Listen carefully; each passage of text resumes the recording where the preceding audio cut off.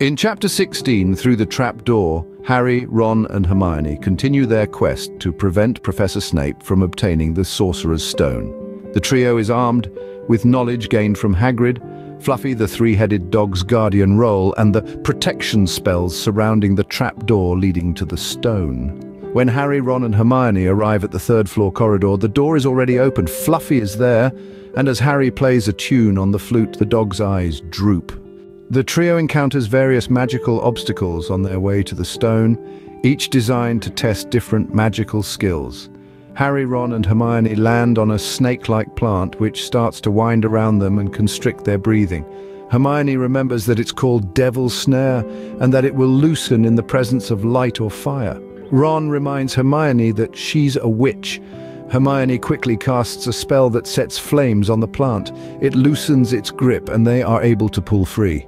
They run down the corridor that leads out of the room. At the end of the corridor is a large, high-ceilinged chamber with hundreds of flying keys in the air and a locked wooden door on the other side. Harry spots broomsticks and he, Ron and Hermione each mount one, realizing that they have to find the correct key. Harry quickly spots a large silver one with a bent wing as if it had already been caught and stuffed in the keyhole. Together, Harry, Ron and Hermione close in on the key and Harry is able to catch it. In the next chamber, Harry, Ron and Hermione find a huge life-sized wizard's chess set, and Ron concludes that they have to play their way across the room. Ron directs the pieces, shuddering when he sees their pieces being violently destroyed when they are taken. Eventually, Ron realizes that he must allow himself to be taken in order to win. Harry and Hermione protest, but Ron argues that they have to make some sacrifices to get to the stone. Ron sacrifices himself in the game of wizard chess to allow Harry and Hermione to move forward. This act of bravery showcases the strength of their friendship and the willingness to protect one another.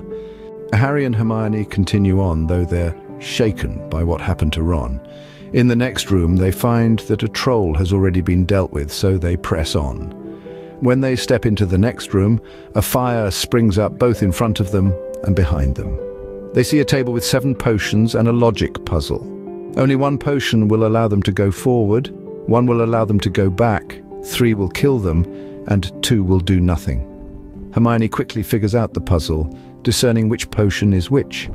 Harry says that he will go forward and Hermione should take the one that will allow her to go back so that she can take care of Ron and then send an owl to Dumbledore. They each take a potion and Hermione walks back while Harry continues forward.